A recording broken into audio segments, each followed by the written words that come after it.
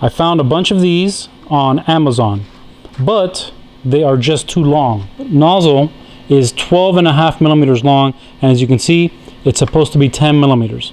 So we need to shorten it. Now, I bought 5 of these. I bought a whole bunch, 5 altogether, and I think it was less than $10, which makes these $2 a piece. And I cannot make them for $2 a piece.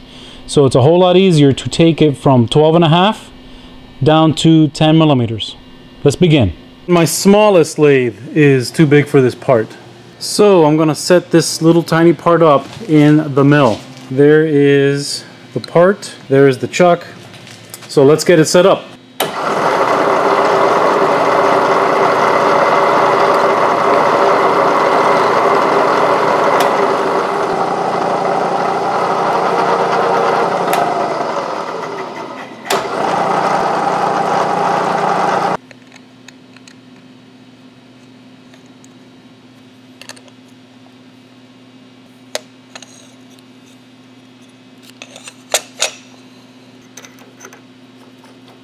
So here's where it gets a little tricky. I'm setting the height to the end of my nozzle.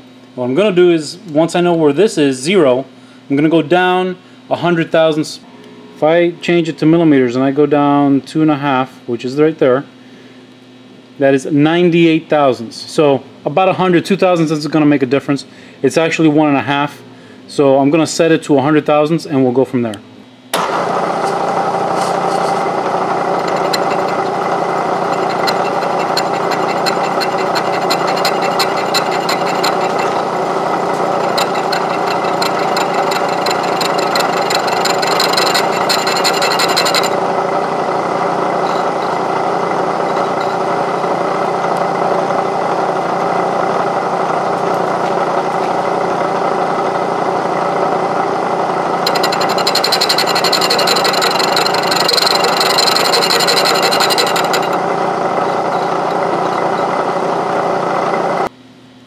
Check that again.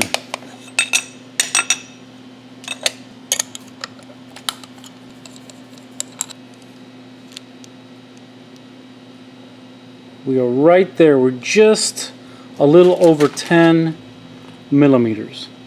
So you can see it's 0.16. So how much is 0.16 millimeters? Is 6 thousandths of an inch. In other words, I'm not going to worry about it. While I have this set up, I'm going to go ahead and run the other 4 that I have. I'm going to put the drill bit back in. Now, this is not the proper way to do it. But what I'm doing on this particular project, this will be just fine. And if we take a look at the original ones, you'll notice that there is a bevel right inside to lead the filament in. Well, we want to put that right back in, and I'm actually going to give it a little bit more because of the angle of that drill bit. Alright, now it's just a light touch.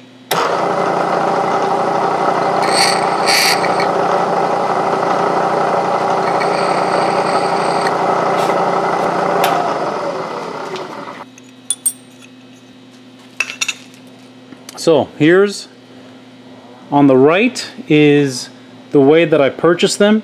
On the left is the modified. You can see that is down to where it should be. And we could take a look at the ends. You'll see that I've got just a little bit more bevel, more chamfer than the originals. So that should help lead the plastic filament in there nice and easy. Now I just got to do it with the rest. So while we're here modifying these nozzles, if you look at the very tip, most of you will be familiar that the hole in that tip is 0.4 millimeters. So I'm thinking, wouldn't it be cool to have a nozzle that is 1 millimeter in diameter for the little MonoPrice? So what I'm going to do is, I've already set up another nozzle. I've got to put a precision chuck on here. It'll be a chuck inside of a chuck, and we're going to open it up to this diameter. This is a number 60 drill, which is just about 1 millimeter.